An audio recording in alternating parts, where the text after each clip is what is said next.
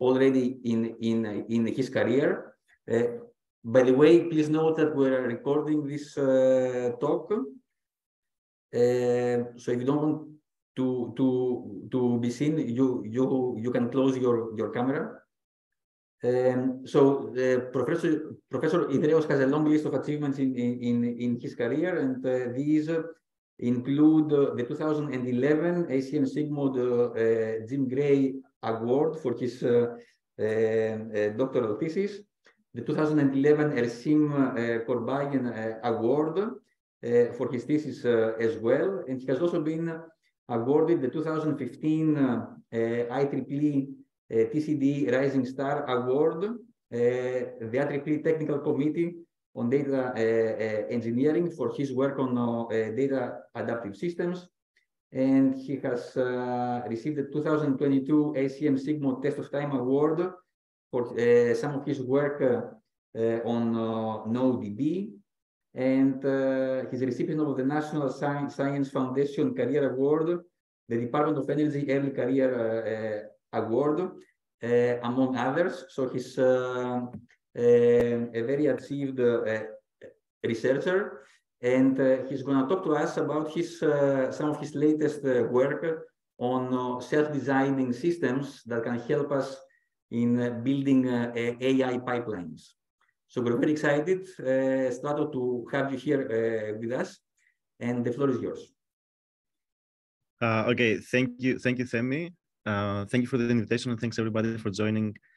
So this is going to be, my understanding is that the audience is quite broad. So I see some database friends also there. So please, if this is too high level, ask me questions, detailed questions, or if this is too detailed, ask me high level questions, anything you want. So what I will try to do is I'll try to walk you through why data systems are quite critical for what is coming, and how we try to think about the problem of data system design, and the overall motivation of why and how we can build new systems in the future that can kind of keep with the pace of developing new applications, new exciting applications.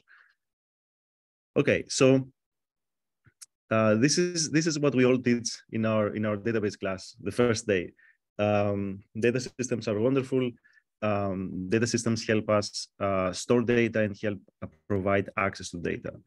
And I'm using the term data systems very, very broadly. Effectively, anything that can store data, anything that can provide access to data without really limiting in any way the kinds of algorithms, the kinds of analysis you want to do over your data. So the beautiful thing here, if you build a data system the right way, is that you provide a layer of abstraction so that you can effectively say, here's my data, and then in the future say, bring me data with a particular property. And once you can do that, once you can have this kind of abstraction, then you can go and build all sorts of applications. And this is what has happened definitely with relational databases, but also this is what has to keep happening to sustain the evolution that we want to see with big data applications. And so you all know about how the world is evolving and the different things that we are creating, regardless of the buzzwords that we use around these words. But one way or the other, data systems, in the broad sense of data systems, they have to be in the center of that, because they are the way in how we're managing data. So let's see some of those applications and how they relate to data systems, and then we'll walk through why data systems are so critical in order to be able to build those applications. So this is let's say the old typical thing that we would think about. So for example, let's pick up our bank account. How do we put money in our bank account and that is reflected? How do we move money around? So somehow there has to be a record for this, and somehow this has to be consistent. But then there's other aspects that are kind of meta-analysis of what is happening there. And that's what we call analytics typically. So for example, you might be looking for certain statistics around how this system is being used by users. And that gives insights on maybe what kind of products you want to create. And then there's other interesting things that are starting to happen. So, for example, someone is swiping their credit card. They're traveling from Boston to Paris, and then I'm swiping my credit card in a grocery store there. Well, we have to decide very quickly if this is a legal transaction or not. So it's not only about reflecting that transaction to my bank account and to the grocery store's bank account, it's also deciding on the spot whether this is a legal transaction in the first place. And that's a different kind of question, but it's a question that involves a lot of data management in order to be able to do it right and to do it quickly. And then let's go and think about even more modern applications, let's say. So let's pick social networks. Here's the question there. So let's say pick an application where people are writing reviews about restaurants or about hotels. So again, you can do analytics there by collecting all this data, but you can also do things such as that look like the bank application, but it's just on a different context. So for example, someone is posting a Yelp review. Is that a legitimate person? Is that a legitimate review in terms of the text? Should we show this to other users? So again, there's the concept of, we want this data stored, we want this data to be accessed and analyzed in the future, but also we want to know if this data is actually real. What is the intention of this data? And we want to make a quick decision whether that actually enters the system where this is seen by other users. Same thing, that might not be entirely obvious to everybody immediately, that this is again something that happens with data. You're trying to catch a ride with Uber, the price fluctuates. The price is actually being computed on the fly with data based on an analysis that is happening right there on the spot. So it's not a fixed price. It's something that it is an artifact that is being created from data and from algorithms in the background. Okay, so now we can go back to this interesting question. So why are data systems so important here? So the first thing is that they provide effectively the abstraction that we need, so we can actually think about these applications in a way that doesn't involve thinking about computation, thinking about speed and scale. So we can think only about the properties of the application. So the statistical properties, for example, of the analytics that we're doing, or the kinds of things we want to predict. So that's the first part. And then the second part, there's no better way to explain it than the wonderful analogy by Jim Gray. And it basically goes back to hardware. And the thing is that the way hardware works, data movement is really, really, really so expensive that ends up being the overwhelming cost of everything that we do. And so Jim Gray used to say that when an algorithm is looking for data on the registers, so very close to the computational units of hardware, it's as if a human being is looking for something that is in the very same room. But then as you go down what we call the memory hierarchy, it gets slower and slower. And the analogy here is showing you that if your algorithm is looking for something that is on disk, it's as if you really have to go to a different planet. And that gives you a kind of a very good ballpark analogy for how expensive it is to effectively not take data movement, data location into account when you're building anything.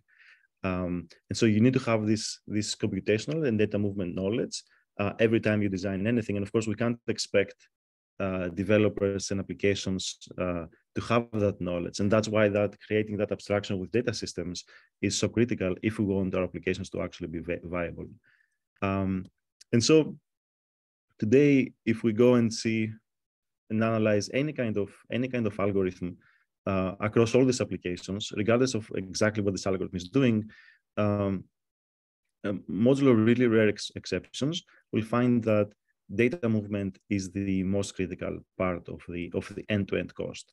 And so by the end-to-end cost, what I mean here is really being able to complete that particular data analysis or data prediction.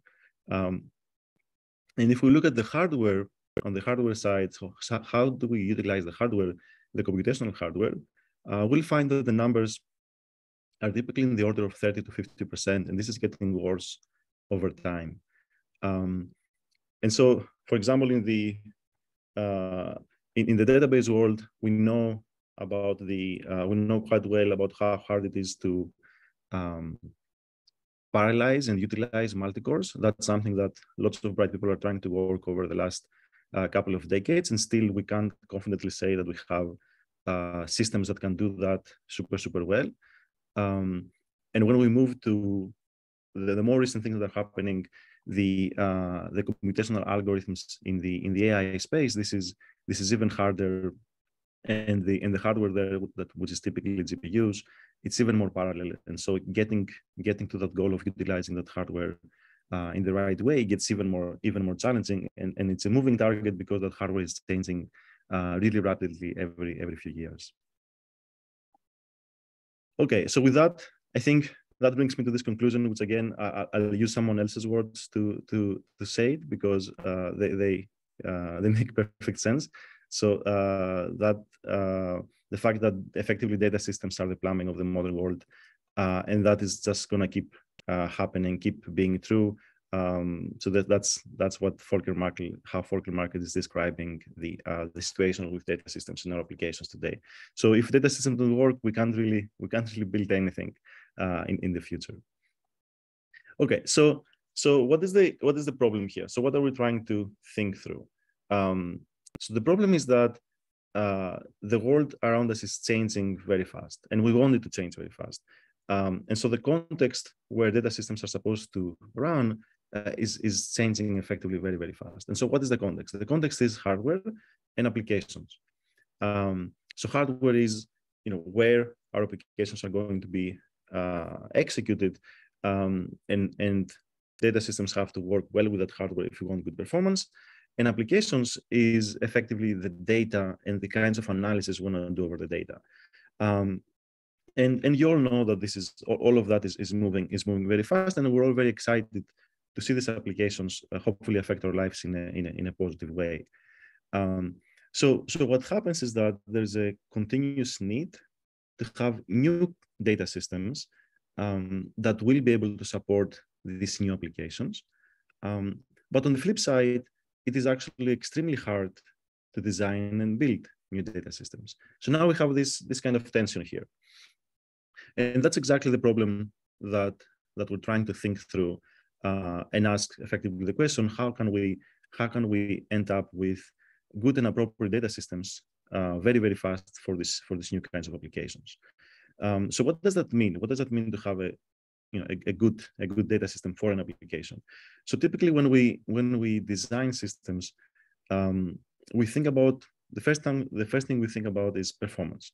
So how can we design the fastest possible system for this particular application, meaning for this particular data, for this particular kinds of analysis we want to do, and for the available hardware. These days the question is slightly different, so slightly more complex, because everything effectively runs on the cloud, and so there's also a balance between performance and cloud cost, and those two things they don't have a linear relationship, both in terms of the application requirements and in terms of what happens in the end in terms of performance. And so that's another element here that comes into the picture. So it might be that you want a particular balance of speed and cloud cost that you're looking for, and not just speed. And then there's a series of questions that are at the first glance, they might not look so scientific, let's say, but they're extremely hard to answer, and they become a real bottleneck as we think about the lifetime of a data system serving a particular application, and that being an application, a modern application that is evolving very rapidly compared to our past applications. And so what I mean here is again, if we think about our prototypical kind of heavy data systems applications of the past, just maybe something that has to do with the banking sector. What you do with that doesn't really change every few months. It offers certain specific functionalities, and it is what it is. But if you think about a new and exciting business on the web, a new kind of social network, a new kind of AI startup, well, they're going to be introducing new features really, really rapidly for their applications. And those features are going to be translating to different kinds of data, different kinds of analysis they're going to be doing. And so different kinds of ways that they're stressing their underlying data systems, and they will depend on the data systems being kind of behaving in the right way in terms of performance and costs and all of that. And so that continuous evolution creates a pressure that makes questions like this here extremely hard to answer and extremely important. Okay, so going back to the problem here, the problem is that one way or the other, this leaves us with, many times this leaves us with suboptimal data systems. And suboptimal data systems effectively on the cloud, especially on the cloud, they can mean large cloud costs and the associated environmental impact. It also means that if an application actually has a transition between different data systems, one way or the other, that is both an expensive and a dangerous transition to do. And as we tried to touch just briefly before, very often it's just not possible to achieve a specific feature because it will be near impossible to compute it. A funny personal story I have is that I was working for an AI startup a couple of years ago, and basically they called me and said, we're trying to create these data features for our model, and it will take 75 years to train that model. Can we do something about it? Because otherwise the feature we wanna compute is not possible, and so the whole idea of creating that model becomes impossible. And so there is this very interesting feasibility aspects that you get if you don't have the right data systems under the hood. Okay, so that brings us to the root of the problem that we're trying to address here, and that is the complexity of building data systems. This is a really complex problem by itself, and many of the friends in this call know this really well. So this is what is the process of building data systems kind of for the last several decades. It's basically you could characterize it as ad hoc, meaning that there's no beginning and end necessarily. It's effectively a set of very smart people trying to solve a very hard problem, and then at some point you stop because you have to ship that system or that feature of that system. There's no way to even know in most cases that you have the best possible design. So that's the best way to describe data systems design, is that it is effectively kind of an art. It's this wonderful thing that is really fun to do. It's really complex to do, but it has this ad hoc nature that is kind of a bridge between science and art. So what does it mean? It means that it's effectively for the people that do it, it's very fun, but for the people who are waiting for the systems, it's very slow and it is very expensive. Here's some numbers about how long it takes to build a data system. So I think a few years ago, people would say it takes about 10 years. These days, you would probably say 6 to 7 years, because we have because of the cloud and lots of modern tooling, everything is slightly faster. But when it comes to actually reasoning about data systems, so reasoning about what would happen if we change our system like this or like that, what would happen if we use this new hardware, very often this would be extremely time-consuming questions to answer, or it might even be impossible to answer these questions. So this is not a situation that is sustainable long-term. If we want to be able to keep up with the pace of the kinds of applications we want to create in the future, as our collection of data and our hardware keeps changing. So here's now how we are trying to think about this problem. So we're trying to think about this problem in a way that moves away from the manual design of every individual system, and instead starts looking at this problem in a way that is a little bit more systematic with respect to how we explore the possible designs. And so the theory here is that there's a massive space of what is possible in terms of system design. What we have, what we see there, every dot that we see there in this space is effectively one possible design, and that is interpreted as a set of low-level design decisions that uniquely characterize that particular system.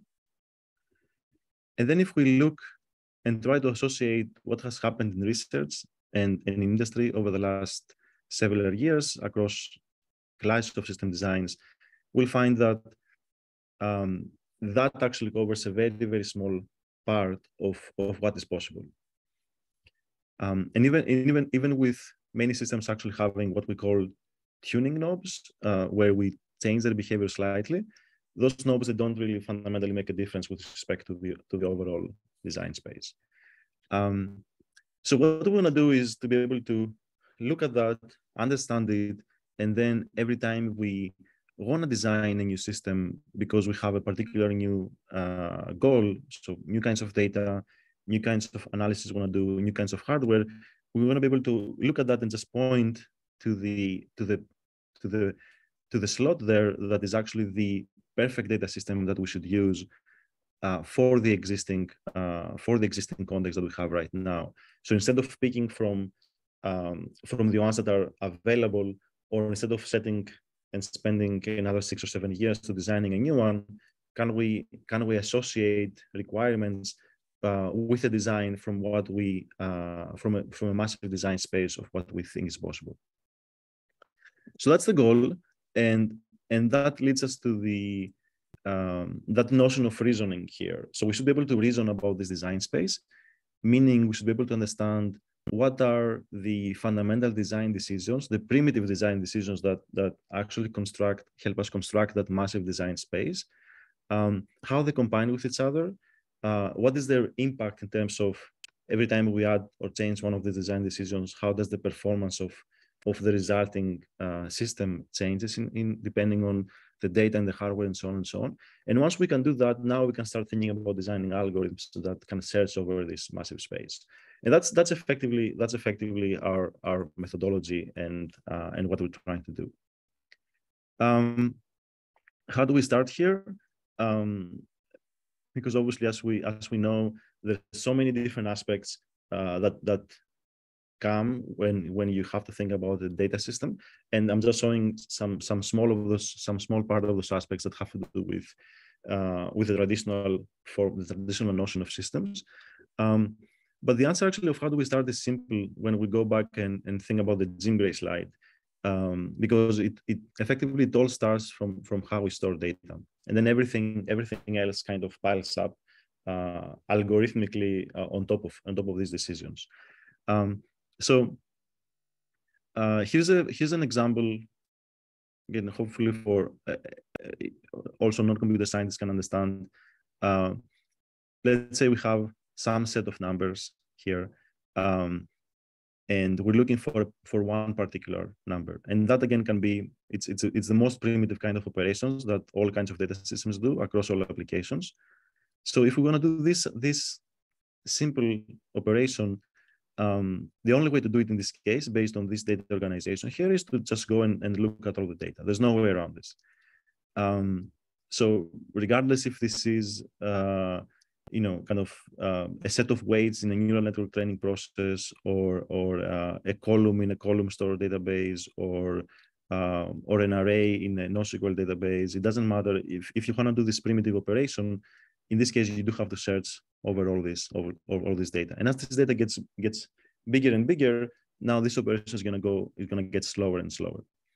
And so if we try to think about, can we be smarter somehow and think about a better algorithm, the answer is, well, we can't do anything unless we start thinking about this problem from scratch and think about how we store the data. And unless we change how we store the data, unless we change the data organization, there's no way to think about a better algorithm effectively here that will really make a difference. And so if we go kind of, here's another extreme just for simplicity. In this case, we sorted the data, we ordered the data completely. Now we can actually do use a different algorithm. We do have the opportunity to think about potentially using a different algorithm. And so we can use some kind of sorted search here. And now we have of course, we have to think about the whole context of and the trade-off of, how long does it take to organize the data in that way, how expensive it is to maintain the data in that way, and so on and so on. But now we start having decisions that we can do and associate them with our application. And so the whole point here again is that data organization is really critical. So even if often we would just say simply that it's all about algorithms, it is, but algorithms themselves start with thinking about how we organize data. That's how we start designing a new algorithm.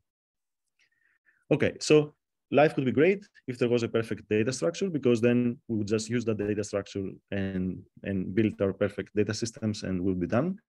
But there's no perfect data structure, because data structures themselves, they have their own internal design space, and that design space is itself massive and complex and full of trade-offs. So 3 trade-offs that people typically talk about in this space: read, update, and memory amplification. So the fact that you can't really get perfect across all of them. So what these trade-offs are easy to think about as follows. So for example, read amplification would mean how much more data do I have to read on top of the data that I want to read. So if I'm looking in the previous example, if I'm looking for just one data item in a massive data collection, life would be perfect if somehow the system can read only that one data item, and that's the only thing that it moves around and it gives it to me. But because of data organization, because of hardware properties, the system might end up reading actually hundreds of data items just to give me this one item. And so all these extra items that it reads, we call it read amplification. And so one way or the other, we end up having this trade-off here, where every data structure will be effectively a compromise among these trade-offs. And effectively, these days we would say that the great data structure is one that really captures the properties of its applications correctly, so that you can do those compromises in the right way and effectively optimize for the trade-off that's the most important for the current application. And so we end up having classes of data structures that behave well with respect to particular trade-offs. And the problem is even more complex, as many of you on the call know, because it's not just read, update, and memory amplification. These trade-offs, they do break up in more. So read amplification would be point reads and range reads. And again, those are really fundamental operations that appear across any kind of application you might think about. And it keeps going. There's more and more. For example, update is not just update, but also inserts and deletes. And so all those things together, they form the complexity of building new algorithms. And when it comes to data systems, what data systems really are, the data systems are effectively collections of data structure and algorithms trying to work together to achieve specific goals. So let me walk you again briefly through what NoSQL key value stores are, using this notion of data structures data structure and algorithms working together. So NoSQL key value stores is this wonderful class of data systems that has been like a very active area, both in industry and in research the last couple of decades. And you'll find them everywhere. So, when you read your email, when you go to social networks, when you see how the number of likes are counted in your Facebook stream, when you store weights during forward and backward propagation in neural network training, in SQL systems, the catalog is built as a NoSQL system, and so on and so on and so on. The system that supports all kinds of crypto in blockchain and other protocols is a NoSQL key value store. So this is really a big substrate of many things that we are doing. And again, it's nothing more than a collection of data structure and algorithms trying to work together to achieve specific operations. And so in a NoSQL key value store, you will have this notion of a buffer that gets data in memory. collects this data in memory and slowly propagates that data on what we call multiple different levels on disk. And so every level and the buffer itself is a different data structure. So it's an orthogonal, it's a different component of the system, it's a different data structure where we store different parts of the data that have different properties. So, and in this case, the properties happens to be a time property. So the most recent data would be on the buffer, the next most recent data would be on level 0, the next most recent data would be on level 1, and so on and so on and so on. And then there's a series of other data structures. For example, there's a data structure that we call filters. Typically, you would have Bloom filters there that help us avoid accessing data to disk when we know probabilistically we kind of expect that what we're looking for doesn't exist on any of the levels on disk. And so now we can skip going back to going down the memory hierarchy, because remember how expensive this is. Fences will help us access just one page from disk. So if the filters say what you're looking for exists in level 2, so it's worth going and doing that disk access, the fence pointers can help us access just one page on disk. And so they drastically limit how much data we're moving around as well. So everything is centered around that, and there's multiple different data structures that help us with that. And then there's a cache, effectively data structure that does what you would expect the cache does. It effectively just remembers previous operations, and so you can find this data more quickly. So again, what we see here, we see a rather complex set of operations and data structures that have to work together.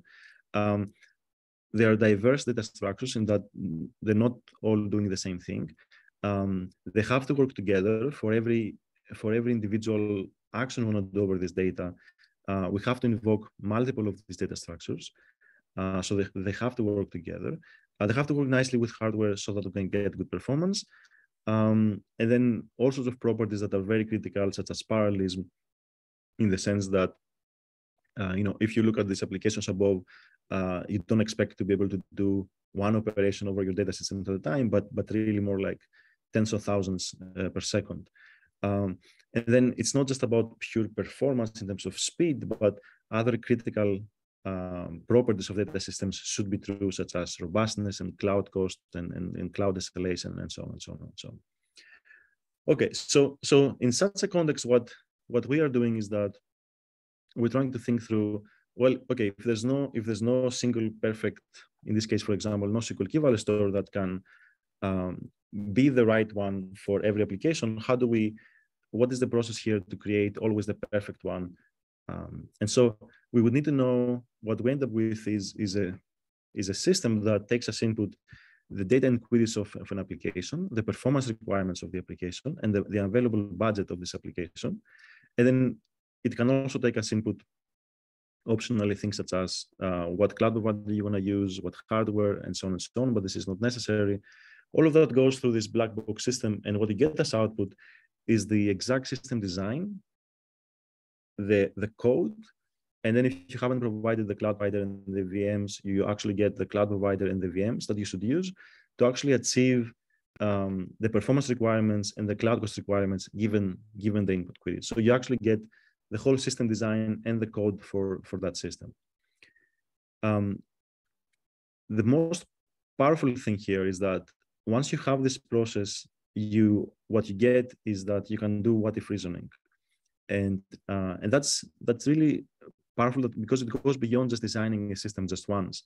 So what happens here is that you could repeat this process multiple times and start comparing the inputs and the outputs. And as long as you change one thing at a time, these comparisons start being meaningful. So for example, maybe you go once through this process, and then we go a second time, and we just change the budget.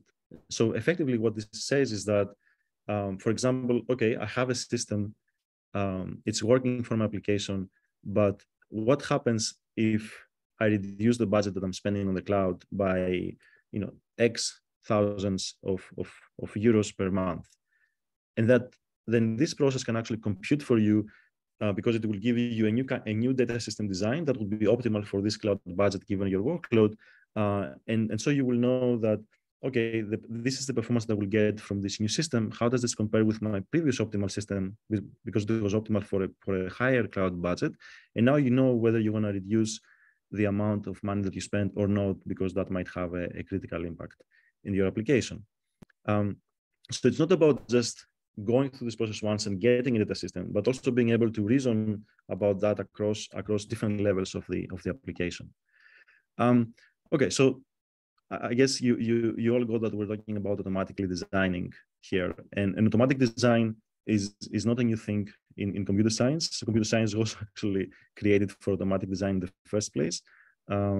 As I'm trying to read more and more in kind of the origins of computer science, there's really wonderful reads about automation. A very nice hint specifically about data structures and automation is in a paper by Rob Tarzan, where there was a paragraph in the end where he was arguing that we need a calculus for data structures, and I think that's really beautifully put right there. And so one way to think what we're trying to do is we're trying to think about the calculus about whole data systems, irrespective of the application that you have on top. Okay, and so what I'm going to show you next is one slide that that effectively gives you the whole technology behind how we're trying to create this with an analogy.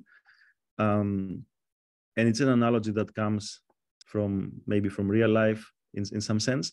So so here's a sequence of words. So these are words that we all know, we all use, we all will know what they mean very, very well. And so they are effectively known entities, known primitives, let's say.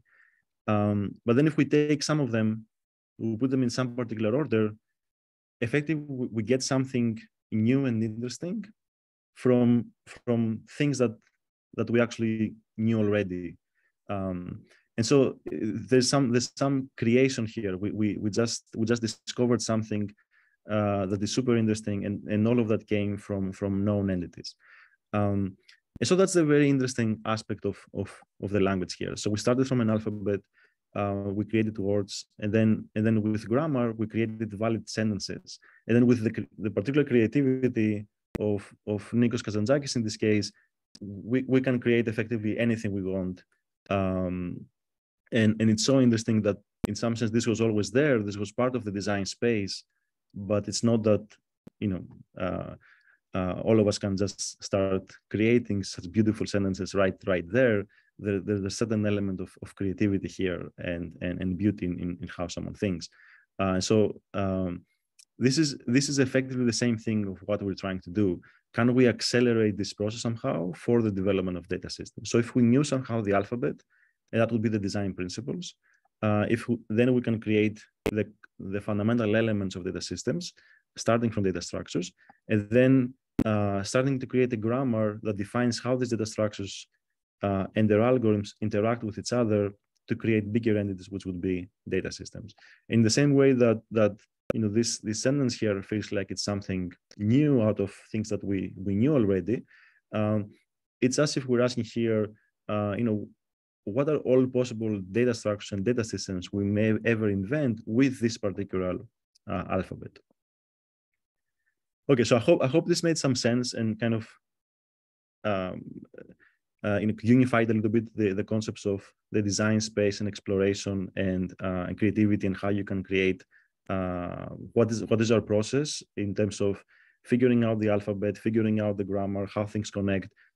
And so in the end, that leads to a methodology that is all about creating those design spaces from these alphabets and the possible combinations of those alphabets, and then having a secondary thrust where we're going and searching over that massive design space.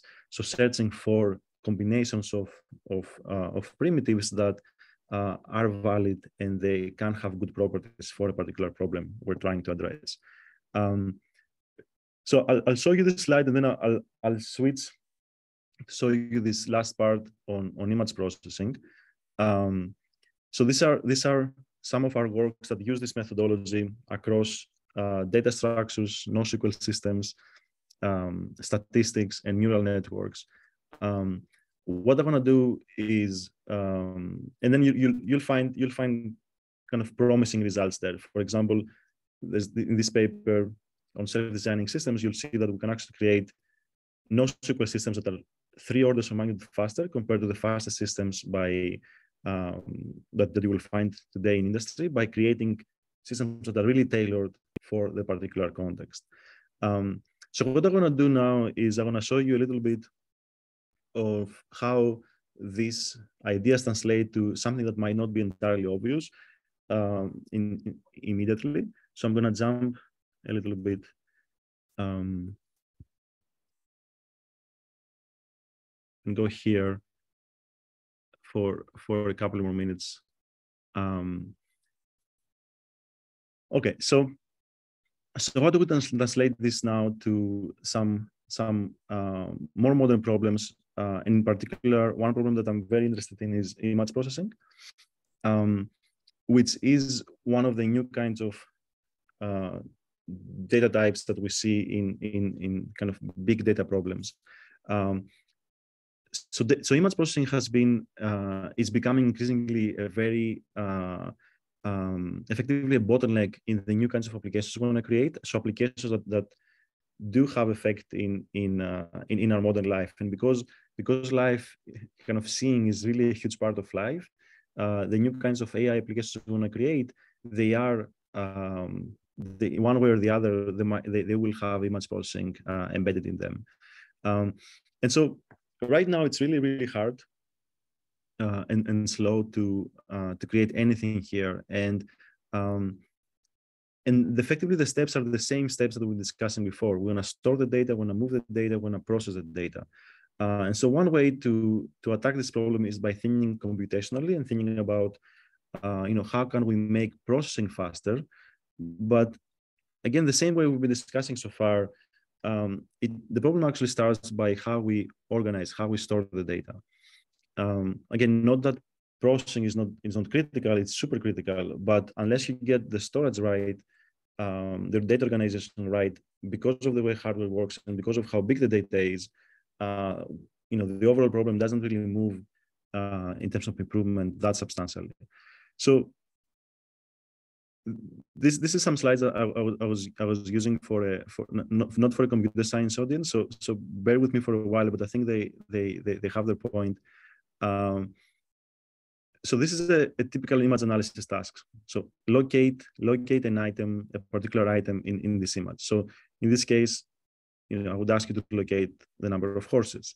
How many horses do you see in this image? And so most of us, when we look at that image, we can very quickly realize that, okay, fine, all the horses are on the left side of this image, and there are 3 of them. Great.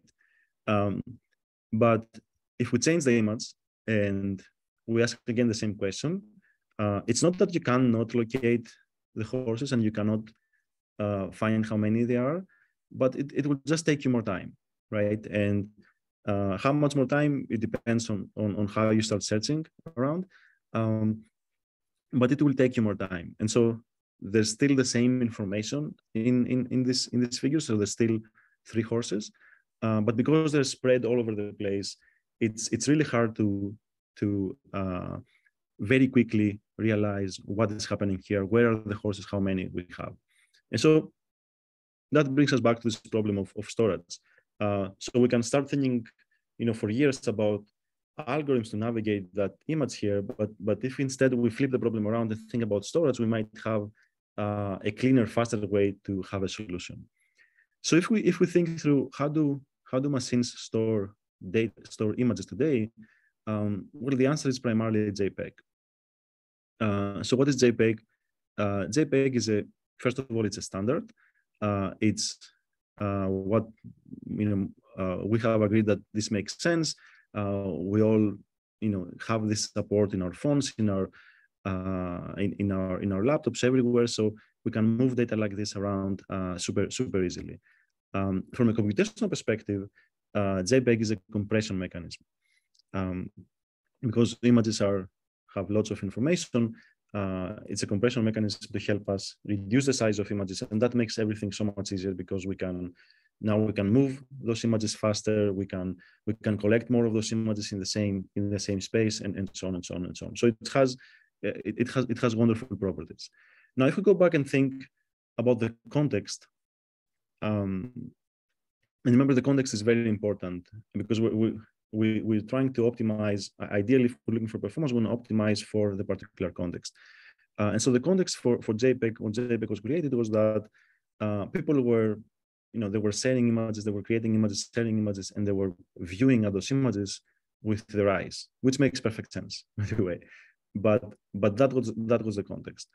And so people created JPEG in a really brilliant way by saying, okay, what the human eye doesn't really see everything. So there's certain frequencies of light and so on and so forth that we don't really see.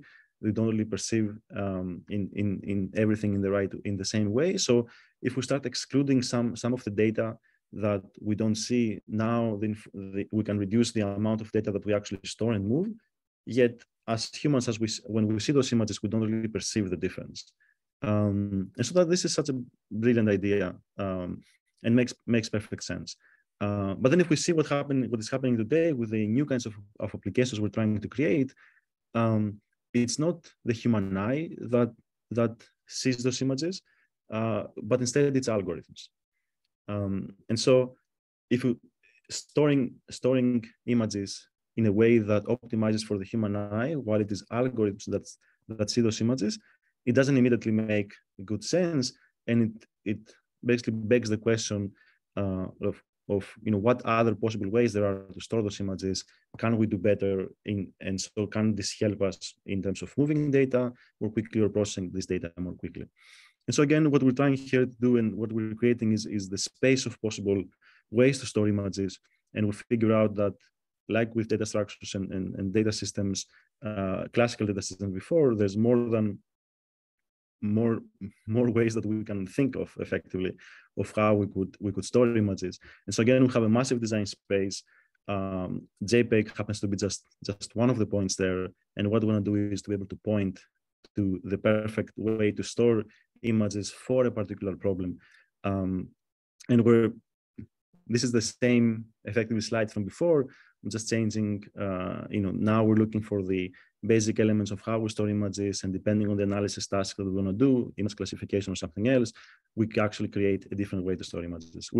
This is something that we're just starting to have some results. So for example, on ImageNet, we're starting to see 20x speed up.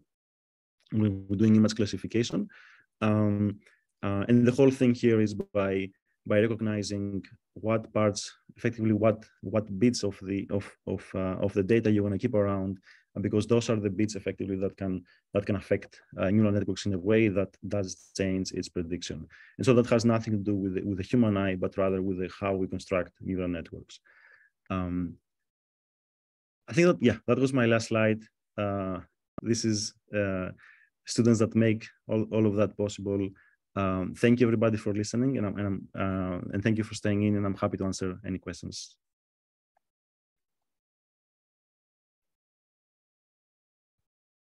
So does anyone in the audience have any questions, or on the Zoom as well? So actually, let me start with a question. So Strato, imagine that I am a biologist or an astrophysicist. So I have built an analysis pipeline, and this is built, for example, using Python. And I don't necessarily know anything about data structures. So the question is, for my case, how does all this translate? So can I use these ideas somehow to make my work more efficient? Or is this, or making my work more efficient is still a problem that a data management person has to solve? Yeah, today the way things are, if you see how people work in that space, is that you will have different teams effectively working on these problems. In a university setup, it will be the same people, of course, but in industry it will be different teams, and that's what we call data engineering, data science, ML engineering, and so they become 3 different teams effectively.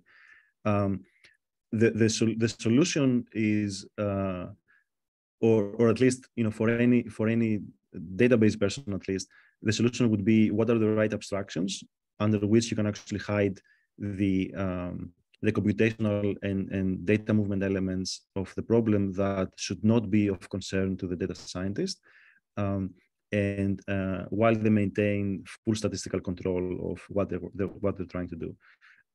So of course, that's a big statement that as database people we say effectively all the time across different contexts. With our work, what we're trying to do specifically when it comes to our statistics or neural network work, is that we're trying to maintain effectively the high level abstractions that you will be using anyways, and then under them basically collapse all those computational elements. So for example, if you want to compute certain statistical measures, and we just give you an abstraction that only to compute the statistic without you having to worry about how big the underlying data is, or the fact, or every time when you're doing repeated experiments, when you repeat that statistic, you don't have to worry about was that computed before, or is that a new time that this is happening, and instead the system takes care of that. So that's what we've done, for example, in our data canopy work, or for example, whether you're computing, you're running 2 or 3 different algorithms and they share a lot of the statistical computation, you don't have to worry about it. So maybe you have, for example, you're pipelining 3 algorithms. All of them, they have some notion of computing standard deviation or a mean or a sum over your data. These are effectively, you can do all of that in one pass over your data without having to, without the data scientists having to know anything about it. All they're doing is that they're declaring the statistical properties of what they want to do, and then the system realizes that, oh, this is all the same. You ask for a sum, you ask for an average, you ask for a mean, you ask for a standard deviation. I can just pass once over your data, compute that thing once, and I just populate the other statistical measures. So if you look at our data canopy paper, it's doing exactly that. And then as you repeat the experiments and you change small things, again, because it remembers the previous computations, it doesn't have to do those things again. And the same things we're doing on the neural network space, where again, as long as you provide the abstraction of just train this neural network, or just do inference over this neural network, but don't worry about the underlying performance, then again, they don't have to think about all those things. So this is nothing profound, let's say, at least from a database logic kind of view. It's all about hiding these abstractions, hiding behind these abstractions. And then long term, what has to happen once the field consolidates more, is that you're hiding over bigger abstractions that can cover much more of the space. So please allow me one follow-up question. So how far are we now in terms of having a solution that a non-expert data analysts can actually use, that exploits all these ideas? I mean, do we have all the elements there, or what kind of work is still missing in order to realize this vision? I think user? Yeah, I think we're really close. Which is also I've together with some friends, we created the startup, and we hope that in the next year or year and a half we'll have something that is usable.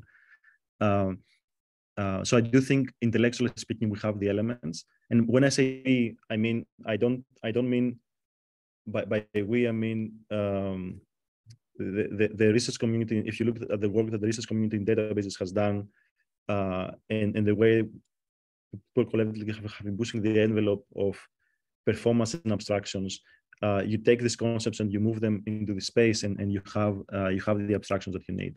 And then there's interesting new elements here that have to do with the concept of iteration and experimentation that is not necessarily there in the SQL world. There's the concept of continuous monitoring and continuous improvement of what you want to do, especially when you have kind of the same discussion in an industrial setup. So and again, you need to hide behind abstractions for those elements as well. So from where I stand, I think the computational and the computational element is more or less solved, and we're trying to at least in our case, we're trying to execute on that, focusing on tabular data for now. Thanks a lot. So are there any other questions? Are there questions from the Zoom audience? Please unmute if you have a question. Yeah, we have a question here. Would you like to come to? Okay. So use your microphone.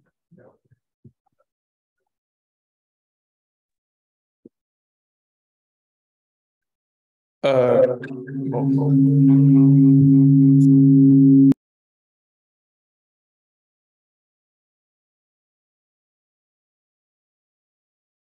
don't think I can listen. I cannot hear you.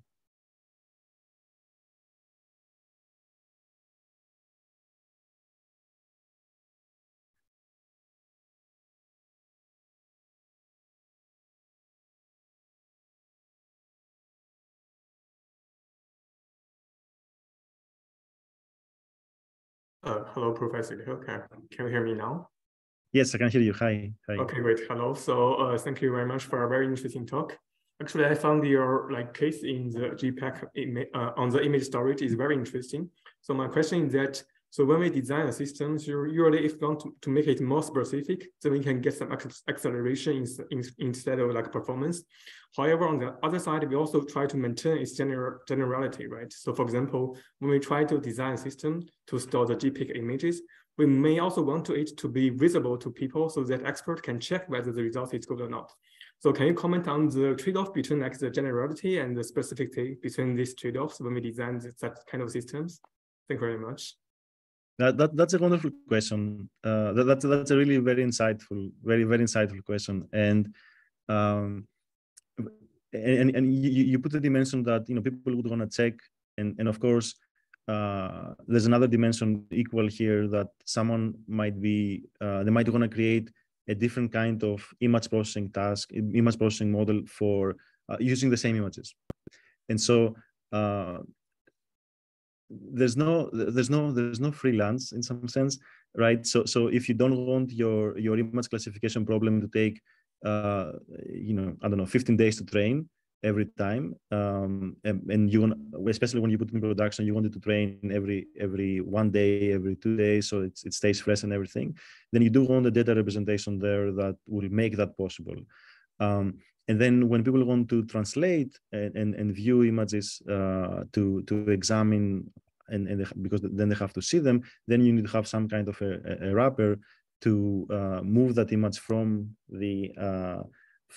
one representation to another representation that is actually viewable by humans. And when you're starting a new problem, you again have to go through the process of moving the data into that new problem, into the data organization that fits into that new problem, and then you just go the typical, I guess, computer science trade-off, where how much work does this cost, how much time and effort does this cost, how expensive is this task I want to do, does the overall thing make sense? And in this case, it does make sense, because we know that going through the process of training models, for example, in this case, when we talk about images, it's not something that we do in a day or two. It's something that takes months and months and months to do. And so spending maybe half a day and creating all of the data in some new data format is not that big of a deal, if you think about that overall time that you're gonna save. So it's definitely you will have to keep changing the data in different ways to solve different problems. And also for this very nice remark of being able to inspect the data, you have to do that. Yeah. I think again, if we look through the history of the computational fields in general, so I think if you look at operating systems, database systems, there's a lot of innovation in sharing computation, sharing data movement, sharing storage, and so potentially in the future, as ideas like this stabilize, one could, a smart PhD student could innovate and say, oh, these problems have 70% overlap in terms of the bits that they store, and so it's the same image. I don't have to kind of have 2 copies, but I can have 1.3 copies in some sense, sharing data at the bit level, perhaps. So I think problems like this, there's no free lunch. B, you're right, yet that this has to happen for practical reasons. But I also think that the community in general has created the concepts to work around that in some way, and hopefully it creates ideas for everybody to think about. Yeah, thank you very much. That makes sense. Thank you. Are there more questions? So I don't see any more questions. So let's thank once again Stratos. So this was very interesting. Thank you, everyone. Thank you very much. So we'll definitely look forward to seeing more results from you on this work. Thanks a lot for being with us today. And thanks all for joining via Zoom. Thank you. Bye-bye.